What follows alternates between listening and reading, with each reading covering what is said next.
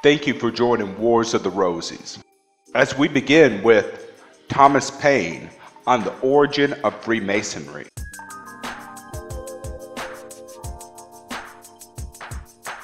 On the origin of Freemasonry, it is always understood that Freemasons have a secret which they carefully conceal.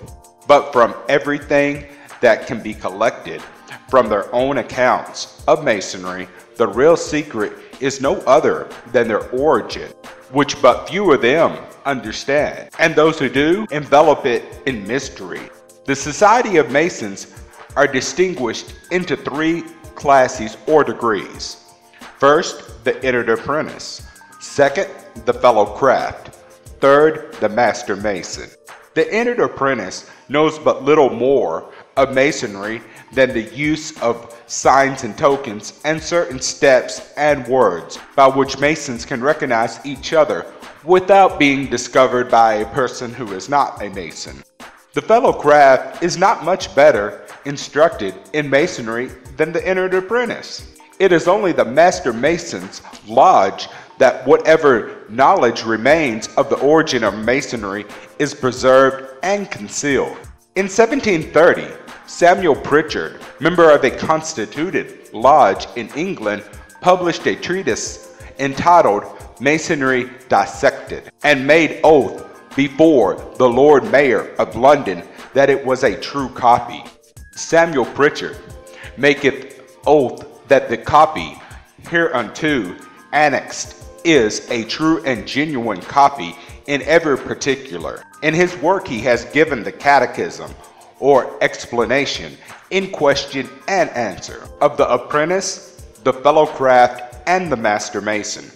There was no difficulty in his doing this, as it is a mere form. In his introduction he says, "The original institution of Masonry consisted in the foundation of the liberal arts and sciences, but more especially on geometry. For at the building of the Tower of Babel, the art and mystery of Masonry was first introduced, and from thence handed down by Euclid, a worthy and excellent mathematician of the Egyptians. And he communicated it to Hiram, the master mason concerned in building Solomon's temple in Jerusalem. Besides the absurdity of deriving Masonry from the building of Babel, where, according to the story, the confusions of languages prevented builders understanding each other, and consequently of communicating any knowledge they had, there is a glaring contradiction in point of chronology in the account he gives.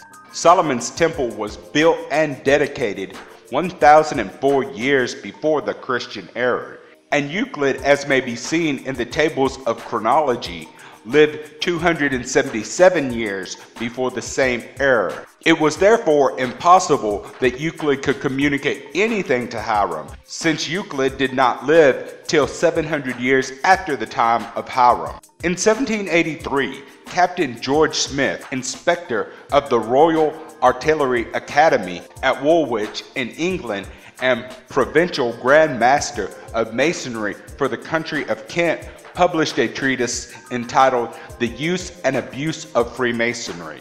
In his chapter of the antiquity of Masonry, he makes it to be coeval with creation, when he says the sovereign architect raised on Masonic principles the beauteous globe and commanded the master science, geometry, to lay the planetary world and to regulate by its laws the whole stupendous system in just unerring proportion, rolling round the central sun."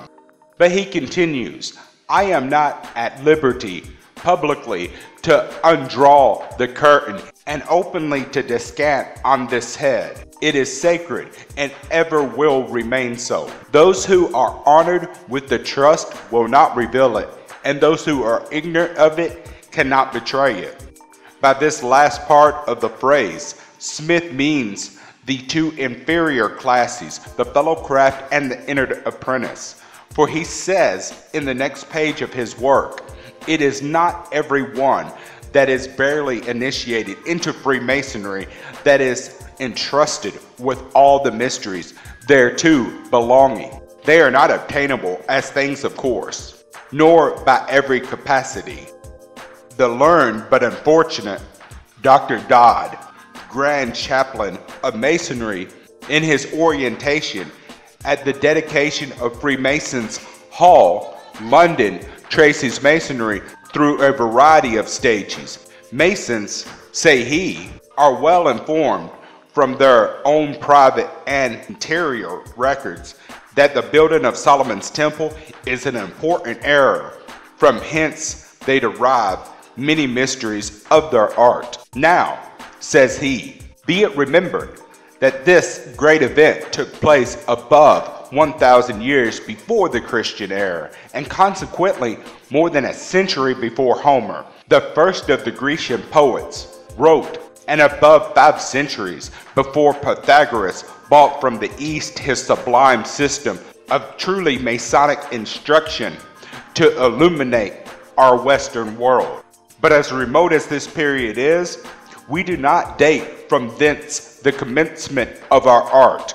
For though it might owe to the wise and glorious King of Israel some of its mystic forms and hieroglyphic ceremonies, yet certainly the art itself is coeval with man, the great subject of it.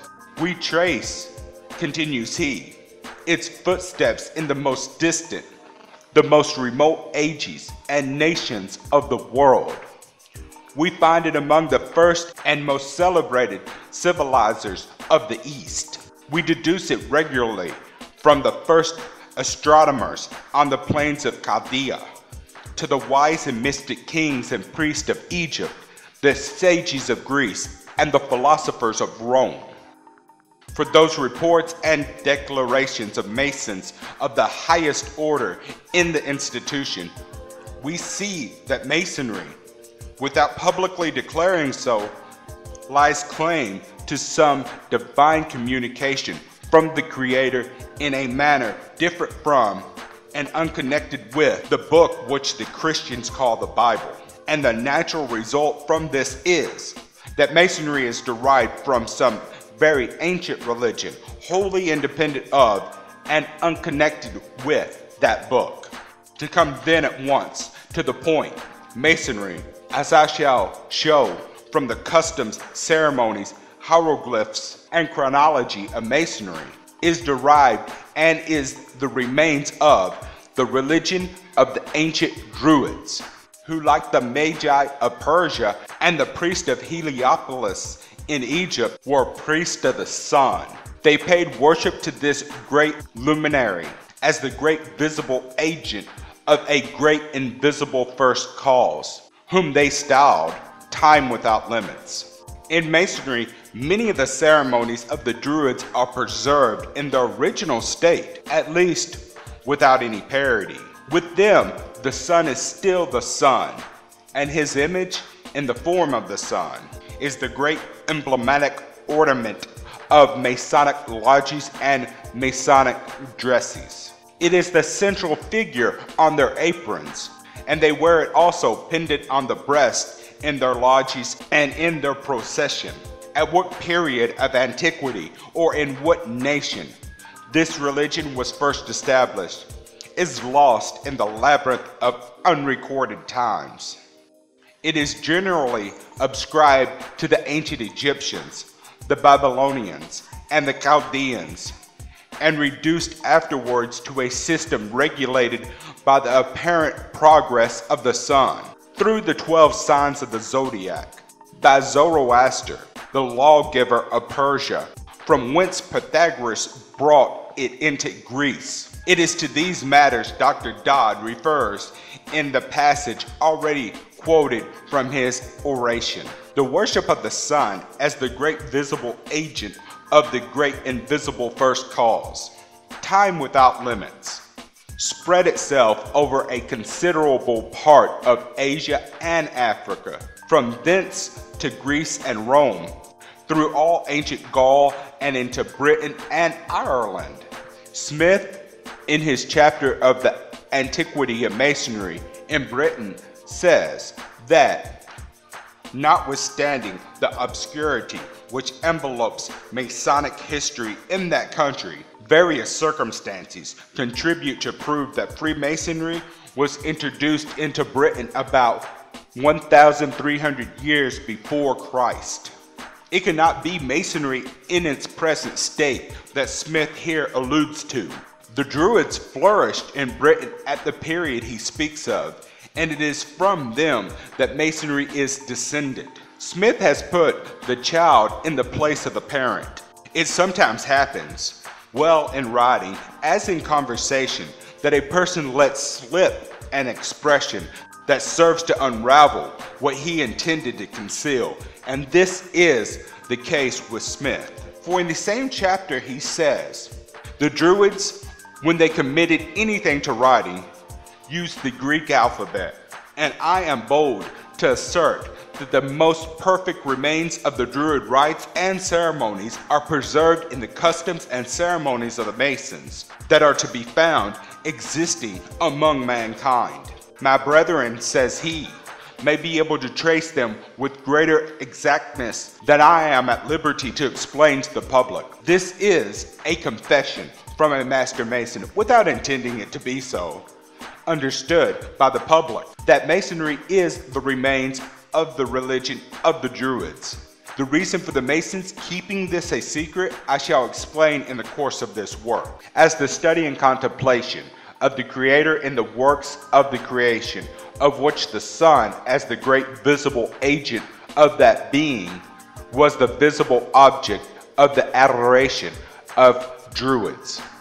All the religious rites and ceremonies had references to the apparent progress of the sun through the 12 signs of the zodiac and his influence upon the earth. The Masons have adopted the same practices. The roof of their temples or lodges is ornamented with a sun, and the floor is a representation of the variegated face of the earth, either by carpeting or Masonic work.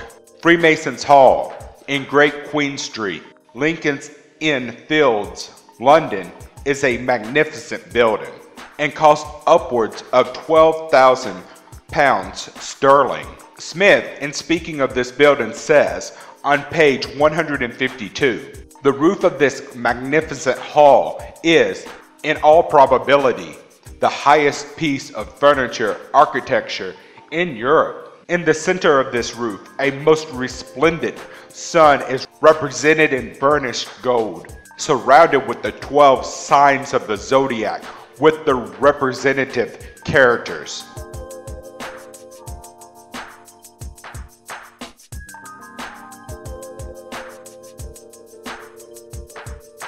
After giving this description, he says, the emblematic meaning of the sun is well known to the enlightened and inquisitive Freemason. And as the real sun is situated in the center of the universe, so the emblematic sun is the center of real Masonry. We all know, continues he, that the sun is the foundation of light, the source of the seasons, the cause of the vicissitude of day and night, the parent of vegetation, the friend of man. Hence, the scientific Freemason only knows the reason why the sun is placed in the center of this beautiful hall. The Masons, in order to protect themselves from the persecution of the Christian Church, have always spoken in a mystical manner of the figure of the sun in their lodges, or, like the astronomer Lalande, who is a Mason, been silent upon the subject. Thank you for watching. Please don't forget to share, like, subscribe, and comment. And if you can, please consider donating through PayPal or Patreon. The links are in the description.